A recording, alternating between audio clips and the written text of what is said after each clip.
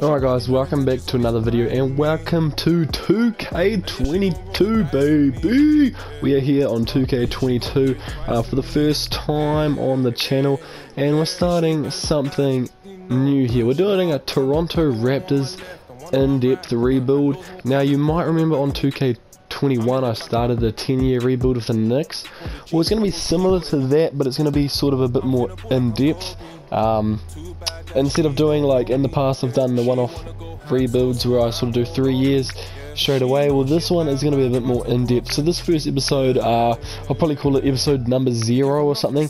It's just like an intro to what we're going to be doing for the series and what my plans are. So I'm going to start off by going through the squad, man. Obviously Pascal Siakam is our best overall player at the moment at an 83 overall. I think I want to move him by this series. I don't know how long we'll be keeping Pascal around for, but for the moment he's safe, but I don't think he'll be here forever. We got Fred VanVleet, obviously. The dynamic duo here is Pascal and VanVleet. Same with VanVleet. I think I might look to move him straight away if the right offer's there. I've got a couple offers I'll show you soon on my target list, but I have got a couple offers that I think could be really good for this team. Next up we got OG Anunoby. OG's an interesting person on this list. I think he's a real good player, genuinely, and he could be a good piece for the future of this team. But because of one of the other players we'll talk about later on, his spot on the team is a little bit lingering too. I think we'll keep him around though. We can play him at small forward or power forward, but I think OG is here to stay for now. Chris Boucher, I believe is how it's pronounced. As you can see, I've made him a centre. He does play sort of power forward / centre. I made him a centre, man. He's gonna be starting centre for this year. I like Chris. Chris is a nice player, man.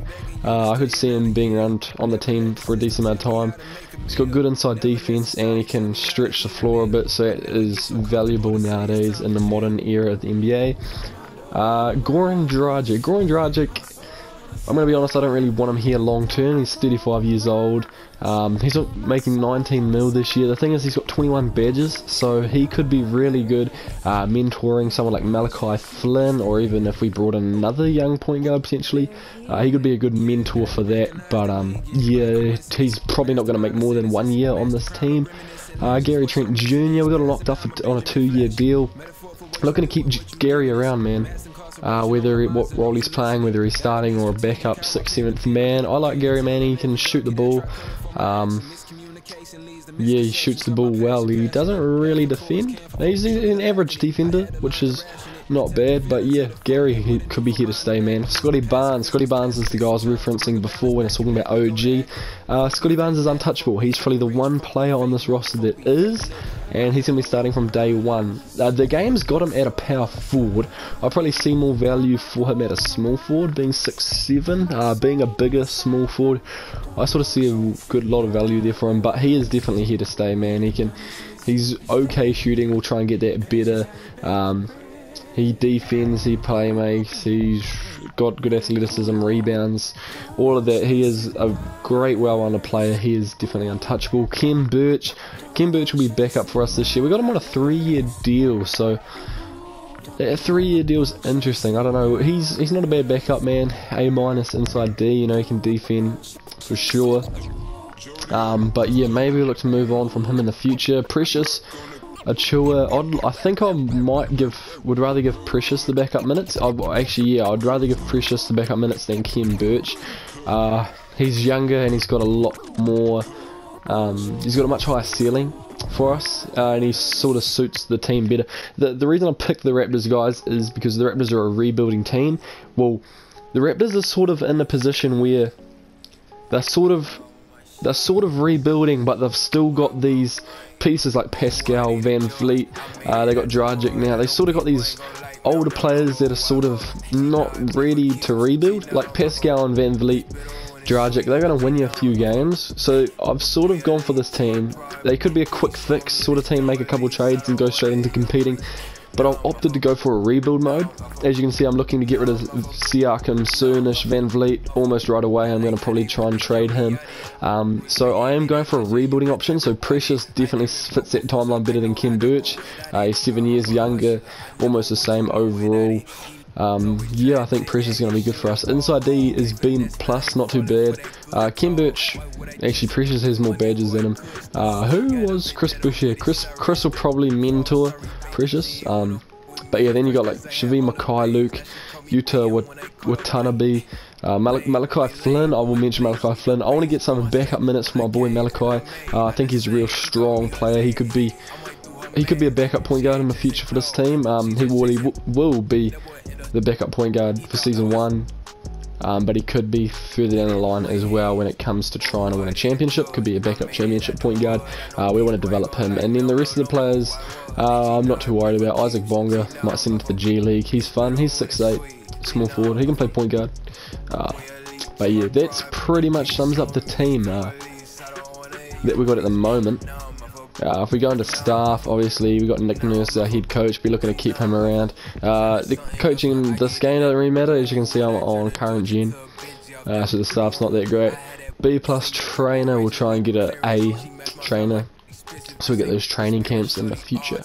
Alright, looking over here to the trading block. So, as I mentioned before, Scotty Barnes is our untouchable player. I am keeping him. No doubt about it, Scotty Barnes is here to stay. On the trading block, I did mention before Fred Van Vliet and Pascal Siakam. I am trying to move on from one of them. I actually might have changed my mind. I was thinking Van Vliet straight away. Maybe even both of them. I might package both of them together. But I will be getting rid of one of them from the beginning. And target list, here is the interesting thing. Now I have built a little list together of players we could go after, so let me just sort of talk you through who we got at the moment. Darius Garland, I got Sexland here with Darius Garland and Colin Sexton. Reason being, with the Cavaliers, man, if we go over to the Cavaliers roster, the Cavs are in an interesting position next season when it comes to guards. Obviously they got Garland, they got Sexland, they also got like Okoro, they got Rubio too. I thought they could have sworn they had someone else at the guard position, but anyway, they sort of got two really little guards with Sexton and Garland both being 6'1", so it is a little awkward for them. And in real life right now, Sexton is on last year of his deal, and now are going to have to pay him. Obviously, they're going to have to pay him mid to high $20 million, which there has been rumours that they don't want to do that, and they are pursuing a trade. So maybe Sexton could be an offer, or maybe we go after Darius Garland, a point guard. I would be quite keen to go after Garland. I wanted a young point guard to bring into the team. Then they can also be mentored by Dragic. But maybe Garland's our guy. Maybe the Cavs decide to keep Sexton. They'd rather keep going with him, so they trade away Garland. I know I'd probably keep Garland in real life, but maybe that's what they do. I also got D'Angelo Russell here. D'Angelo Russell, there's been interesting talks from the Timberwolves, and I don't think they'd do it. But there has been talks that they could move on from D'Angelo Russell in a Ben Simmons trade. We'll get to Ben soon. But I don't think they would do it in real life, trading D'Angelo Russell, because D'Lo and Cat are such good mates. But there has been talks of it, so maybe that is something we could do. Maybe we could bring in D'Lo. You know, he's sort of struggled. Ever since he left Brooklyn, he was an all-star in Brooklyn. He was amazing. Ever since he left Brooklyn, you know, it was a bit awkward for him in the Warriors. He didn't really have a role in the Warriors. He knew he was going to be traded. He was just sort of going out there and playing while he waited for his next team. And then with the Timberwolves, he's been injured a lot. We can actually look at that. We can look at games played. He hasn't played.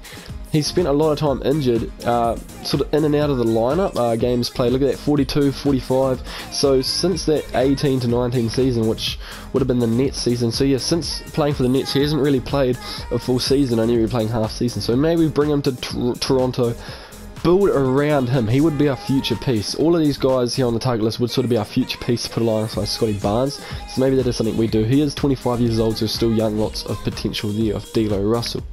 Next up we got Ben Simmons. Ben Simmons, as you know, is in the trade rumours because he has come out and said that he will not be playing for the 76ers next year. If he doesn't get traded before training camps, he's not going to turn up to training camps. He's going to take the $1 million fine, whatever it is. He doesn't care. He doesn't want to play for the 76ers. So with that, perhaps that means we should go after him. Maybe there has been rumours of Pascal Siakam, Fred VanVleet, well, maybe not that, but a potential Raptors trade for Ben. Some of the locations Ben's been rumoured to, being the Raptors, the Trailblazers, the Timberwolves. D'Lo again talking about that. So maybe Ben Simmons is a guy we go after. Could be pretty nice. If we did that. Jamal Murray is my last guy here on the target list. As you can see, a popular theme here with guards. I want to get a guard back. So we've got Scotty Barnes at power forward for the future. We got Chris Boucher at centre. We sort of got we got OG at the 3. So I want to get a guard back ideally. So that's what I've sort of gone for here. Jamal Murray. He's in an awkward situation at the moment, being injured in real life. I tried to get the injury rosters on, but they're not. So if we did trade for Jamal Murray, I would put the injury on him, so we did miss him for half of the year. But he could be a guy where he was sort of the second option in Denver. Next year, I'd say he'd be the third option behind Michael Porter Jr. Michael Porter Jr. is definitely going to be the second option, I would say, in the future. So maybe we bring him to Toronto, where he can be the first scoring option. He can lead his team, develop some more. He is 24 years of age, so he is a younger guy. Ben is 25, didn't talk about that. So we have gone for younger guards that we can sort of try and develop. So maybe there is an untapped potential with Jamal Murray. He's always been sort of quite inaccurate. Not inaccurate, sorry. What's the word I'm looking for here? Inconsistent is the word I'm looking. He's always been quite inconsistent in his play. So maybe Jamal Murray is the guy we go after. I would be pretty happy with that. I'll be pretty happy with all of those. I think the first one I'll go for is probably one of the Cavs players. I feel like that might be my first move. But yeah, I think I'm pretty happy there. I'm going to wrap this video up here. Just a quick one here just to let you know on the team. We'll look at the power rankings real quick. See where we are. We are actually 8th, which is so terribly wrong. What does 2K Sports have us at? They have us at 15th. Yeah, I wouldn't have us that high, but yeah, I think we're going to end the video here, guys. If you enjoyed, leave a like and subscribe. Plenty more to come, and I'll see you in the next one. Peace!